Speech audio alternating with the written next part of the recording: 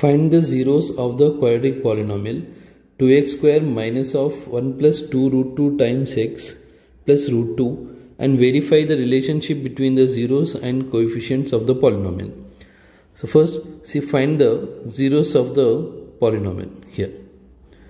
So what I'll do, I'll take the polynomial and I'll equate with 0. 2x square minus 1 plus 2 root 2x 2 root 2 times x plus root 2 equals 0. So here I'll write 2x square minus, just I'll take out the bracket, I'll open the bracket, minus 1x minus into plus minus 2 root 2x plus root 2 equals 0. Now here in the first two terms I'll take x common and in the next two terms I'll take root 2 common. So if I'll take x common, I'll be left with 2x minus 1.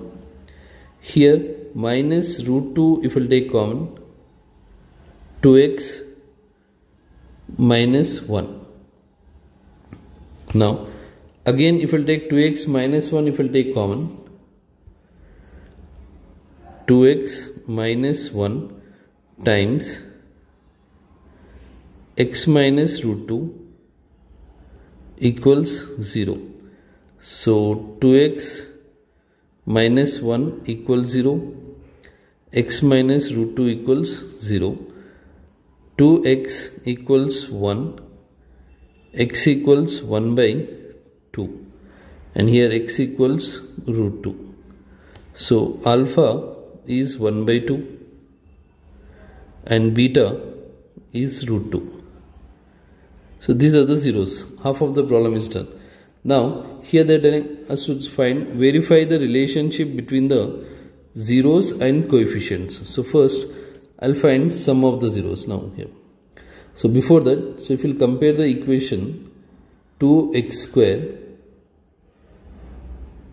square minus 1 plus 2 root 2 times x plus root 2.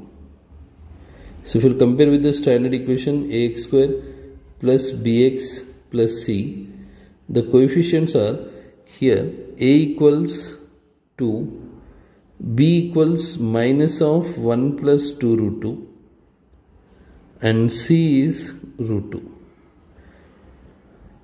Now here first I'll find sum relation, sum of the zeros, then I'll calculate product of the zeros. So sum of the zeros alpha plus beta and minus b by a, both I need to find, and for product alpha, beta and c by a. So here alpha is 1 by 2 and beta is root 2. So if we'll take LCM is 2, 1 plus 2 root 2. This is alpha plus beta minus b value. B value if you'll see here, b value minus of 1 plus 2 root 2 by a value is 2, minus into minus plus 1 plus 2 root 2 by 2. So clearly alpha plus beta equals minus b by a. In the same way alpha into beta. So alpha is 1 by 2, beta is root 2. So it is root 2 by 2. C value if you will see here in the coefficients root 2, a is 2. So now here clearly alpha into beta equals c by a. So in this way we need to verify the relationship between the zeros and coefficients. Thank you for watching. Please subscribe my channel.